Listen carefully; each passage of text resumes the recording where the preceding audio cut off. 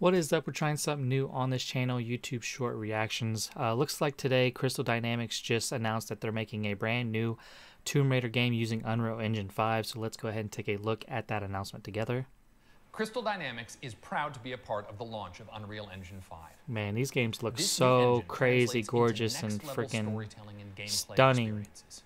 And that's why we are thrilled to announce today that we have just started using Unreal Engine 5. These games are about to be crazy looking good, and they already look good on their own. Our goal This is about to be push nuts. the envelope of fidelity Cannot and wait. to deliver the high-quality cinematic action-adventure experience that fans deserve from both Crystal Dynamics and the Tomb Raider franchise. Let's go. We can't wait to take this journey together. I can't believe they're making another one. Hopefully it's not again to the like Epic Games team. the ones that they've been coming out with, because they're getting kind of stale. Let me know what you guys think in the comments.